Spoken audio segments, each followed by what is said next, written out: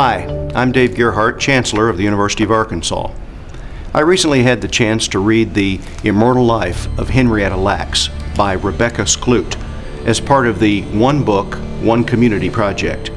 And you know what? I loved it. This book is the remarkable true life story of how a young African-American woman who died of cervical cancer in 1951 actually lives on in the form of HeLa cells.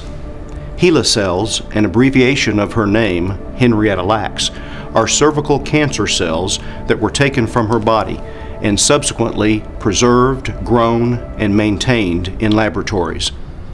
Due to their unique ability to continue replicating, these remarkable cells have been used for medical breakthroughs and scientific advances all across the world. Among them, the cure for polio. Unfortunately, these advances happened without the consent of Henrietta Lacks or her family, and thus her story poses numerous ethical considerations.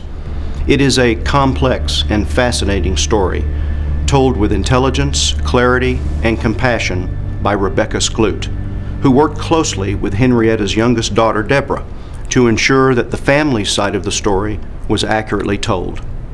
This story also intersects with research being addressed today in our labs and classrooms.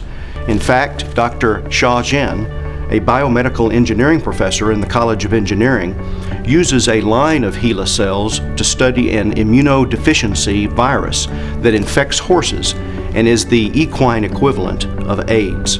In so doing, she is trying to answer some of our toughest scientific questions. How do these viruses mutate, and how can they be stopped? The One Book, One Community project is an effort to unite our campus and local community through a shared learning experience. All of our incoming freshmen will be participating in reading The Immortal Life of Henrietta Lacks, and so will numerous book clubs across Northwest Arkansas.